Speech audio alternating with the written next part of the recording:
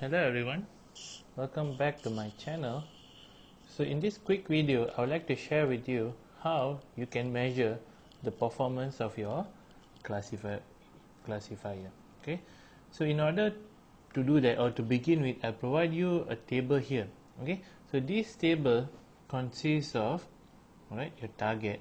Okay, let's say this is the real data. That is actually going to be your test set. Okay, so for when you break your data set into training and test, so we test the classifier in this test data set. Alright, and this is the data that your model actually predicted. So let's say this is a simple problem where you're trying to classify whether an email is a spam or a ham. Alright, it's not a spam. So this is a binary classification problem. So binary classification problems can have four different outcomes. So what are these four different outcomes?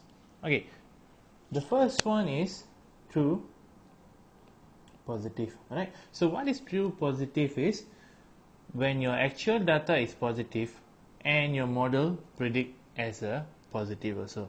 And then we have true negative when your actual data is negative and your model predicted correctly as negative. So true negative. Alright, and we have false positive where your target is negative. Alright, and what is predicted is positive, and you have false negative where your target is positive and your model predicted as negative. So these are all the possible outcomes a binary classification can give.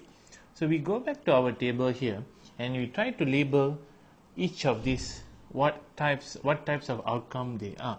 For let's say the first one, okay, when your original data is spam, then your model is predict it as ham.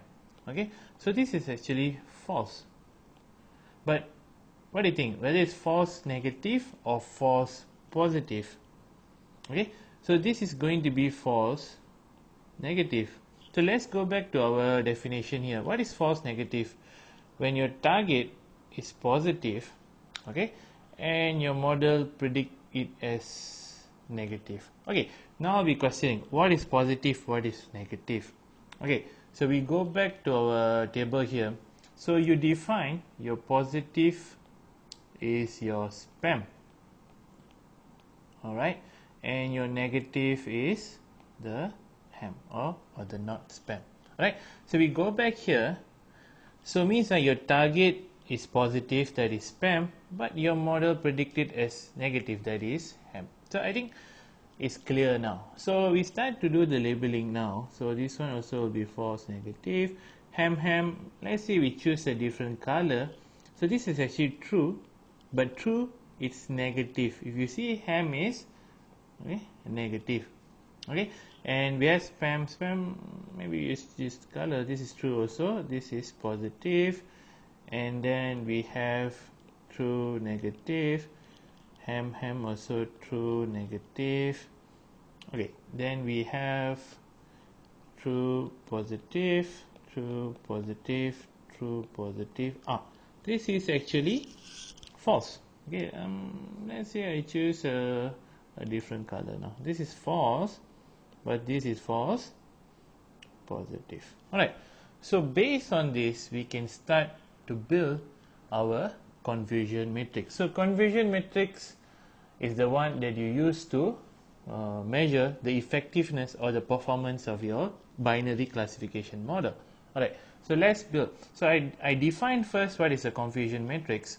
So it's actually it's a matrix or a table, alright, where you have your target, alright, and your prediction. Alright, so let's build a matrix here: positive negative and positive negative. Alright, so the first one, what color I use for true positive? So true positive is blue, so this is going to be my true positive, and green is true negative, and this will be my true negative. And we fill up the rest. This is going to be my false positive, and this is going to be my false negative. So now let's build a confusion matrix for the given table, for this example table. Alright, so what we can do, alright, so we build again the confusion matrix. Alright, so now our positive is spam and spam, and also ham. So now let's count. Okay, true positive. Alright, so true positive we have 1, 2, 3 and also 4. Okay, and we count for false negative, we have 2.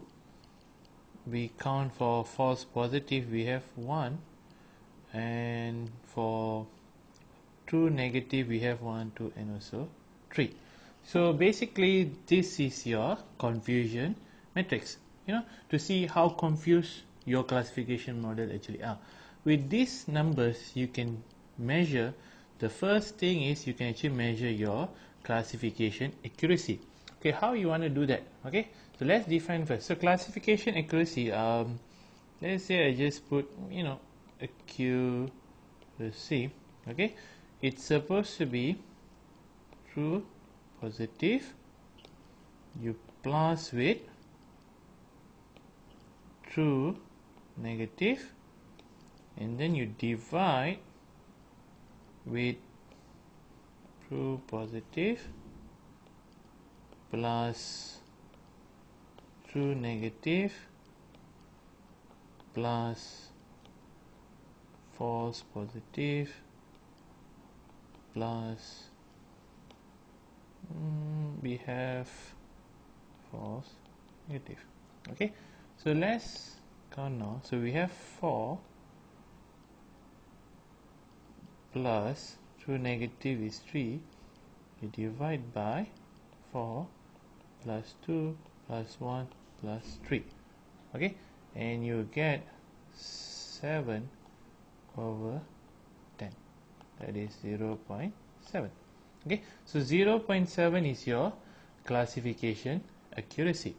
And once you know your classification accuracy, you can find your error rate or your misclassification rate. That is going to be 1 minus 0.7, that is 0.3. Alright, so in this first series of video, I stopped with finding classification accuracy using the confusion matrix. But note that this is not sufficient. We have more that I will share in the upcoming videos. Thank you.